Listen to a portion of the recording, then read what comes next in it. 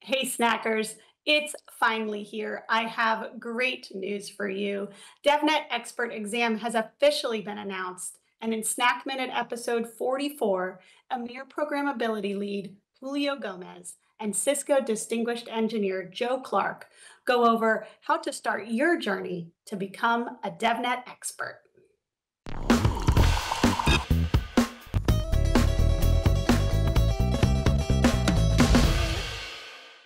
Hello, Snackers. This is Kareem Iskander. I'm a tech advocate with Cisco Learning and Certification. Hey everyone, Matt DiNapoli. I'm a manager of developer advocacy with Cisco DevNet. Welcome to episode 44 of DevNet Snack Minute. DevNet Snack Minute is your 10 minutes weekly, all things DevNet, where we talk about coding, APIs, and just some cool stuff that you'd like to know about. And the cool thing we're going to talk to you about today is, wait for it, the DevNet Expert exam. You've all been waiting for it. It's been a couple of years. Yeah, it's all ready to go.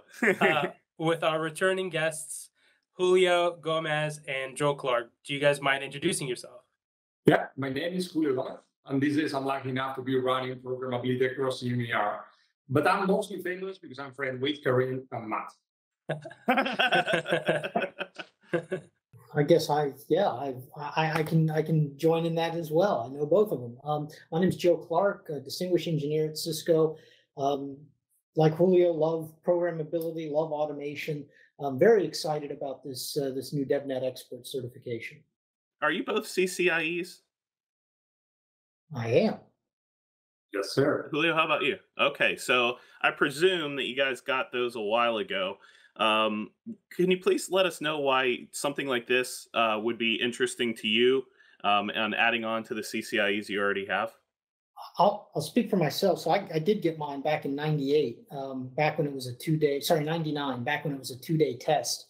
And I remember I was doing network management. I was in TAC supporting network management at the time, which was software. I actually was coding in Perl and Java back when they were hot. And I thought, you know what, I've learned the networking. I've studied BGP excessively. But as soon as I got my CCIE and I did the happy dance, I said, you know what, I'm really not doing this. My job is more operations. My job is more on the software, the management side of things. And so when things like Embedded Event Manager and Tipple scripting opened up at Cisco, that was what really interested me. So you can imagine that an exam at the expert level where we're making automation and program, we're saying that these skills are critical for this senior and seasoned network engineer. This really speaks to my soul. This is the kind of thing that I want to assert that I have and that I am great at. Yeah, and it sounds like it's been about 20 years coming too, Joe, so that's great. Julio, what's your perspective on that? Well, it's a very similar story. And, like Sergeant Pepper said, it was 20 years ago today. Well, in my case, almost. And I still remember pretty vividly, the excitement as if it were yesterday, getting into the beautiful world of routing protocols, ARP tables, spanning tree. Well, maybe not that one, but everything else was kind of new and magical. And these days I feel exactly the same way. The same kind of excitement when talking about all things APIs. It might be automation, Python, REST-conf, young data models, infrastructure as code, and multi-cloud. We are just crossing the chasm, from the old way of doing things to an amazingly brand new way based on automation, integration, and innovation. And our new DevNet Expert certification is kind of the bridge to that new world, right? It encompasses all relevant technologies for networking engineers willing to morph into this next generation net DevOps engineers. So this is our future. So how could I not be interested? Yeah, sounds good. Yeah, that's awesome. So Julio and Joe, this kind of next question to you is, you guys are both CCIEs. Obviously, you're great network engineers. How does the DevNet Expert exam help you with your daily activities? And would I need to know what BGP is? Well, in my opinion, at least, managing networks is, well, in fact, any kind of infrastructure, it's kind of hard. And maybe it is because I'm just too lazy. But it always seems to require a lot of work, right? since day zero, when you have to deploy everything and get everything up and running. And configuration changes across big networks. They also require a lot of effort, resources, consistency on doing things. And it gets even harder when you get to run those changes during a maintenance window at 2 a.m. We human beings are not very good at doing repetitive things, while sleeping. So the whole life cycle is challenging for me. And the bigger the network, the more challenging. So the new DevNet Expert certification kind of gives us engineers all the required superpowers, to not only manage networks at scale, but also to innovate by creating things that maybe did not exist before. So does your director, for example, dream about having a dashboard that displays all the specific metrics that are relevant to their business? You can create it with APIs. Or does your IT department dream about infrastructure automatically opening tickets? When there's a problem, when there's an issue, you can create it. For me, that's kind of mind-blowing. So again, how could I not be interested? Yeah. Joe, do you have anything to add to Julio's ideas there? Yeah, I'll touch on that last question you asked. You still need to know BGP or insert network concept here. Julio mentioned dashboards and metrics and being able to automate or innovate at the network level with automation and APIs. If you don't understand what you're automating, if you don't understand the nuances of it, be it BGP, be it just adding VLANs to networks and making sure those VLANs propagate everywhere, you're not going to do very well here. So yes, you do have to know what you're automating. And you asked how we're going to use this. What is it going to mean to us? I'm using these skills every day. So internally, we've got a project to reinvigorate our learning and certifications data center with an automation first mentality. And I'm helping with that, with the design and the rollout of that, using all of these automation or infrastructure as code type of practices, that kind of discipline. And you have to know the network, the underlying network. Like when we're using Cisco NSO to automate configuration changes like adding VLANs or connecting ports or creating VPCs across Nexus 9K switches, you kind of need to know what those parameters are to build the templates, to understand the Yang leafs you want to create as part of your model, and then the Python code to glue it all together and make it work. And fingers crossed, Cisco Live Europe is coming up, and I help to run the network there. And we're also we're starting to build out our infrastructure there. We're very hopeful that it's going to happen. And with all of the automation practices that I've learned in these past 2 years, and I continue to grow, I continue to learn and evolve, it's the same thing. We're bringing out sources of truth. We're using Cisco NSO. We're trying to drive things with a very automation first mentality. So absolutely, it means a lot to me. I love this. I'm using this in my day job.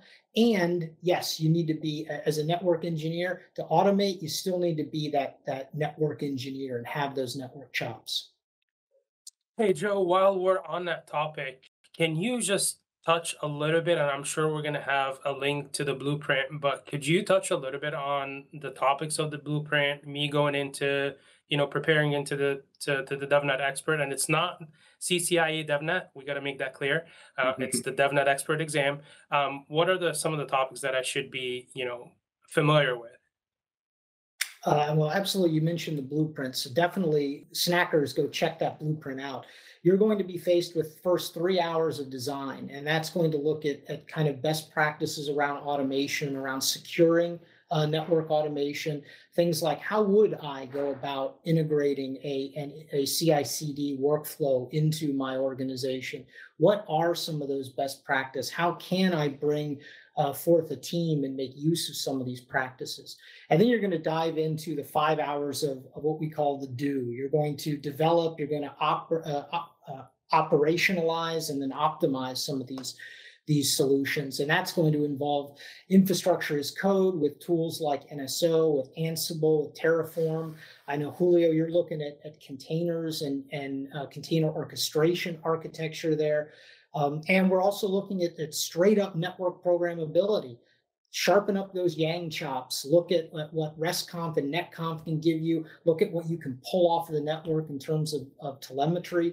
And one of the things we're striving for, and Julio and I are both on this team, is making an exam that feels practical, not that feels like a science project, but things that you as a network automation expert, as that Cisco Certified DevNet Expert, will see yourself doing day in, day out. Matt, I'm pumped. Are we going to do this on day one?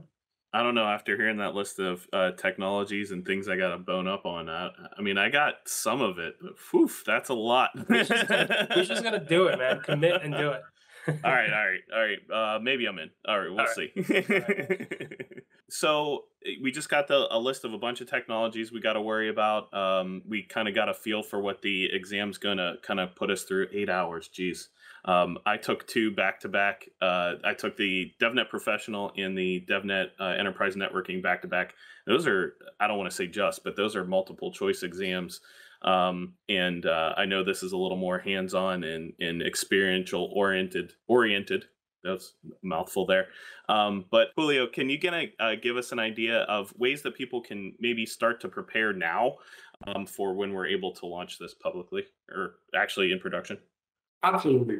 Even though there is not an official training, that you can take and really go through this, you have kind of the equivalent to the theoretical exam that we were doing previously for the CCI, right? And that's kind of the Dev Core exam that you have right now that will get you also into professional, DevNet professional. So that's a very good starting point, both the training, official training that you have there, but also, passing that exam will give you a very nice overview of what topics you need to cover.